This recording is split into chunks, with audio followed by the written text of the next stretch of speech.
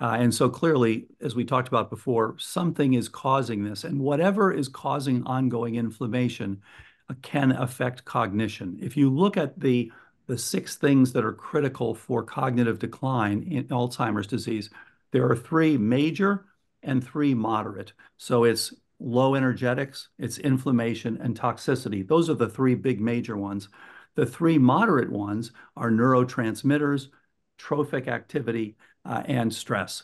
They're all important, but you've got to figure out in there what's causing the problem. And anything that's causing systemic inflammation is increasing your production of amyloid beta. It is part of your innate immune system. It is fighting. It's an antimicrobial peptide.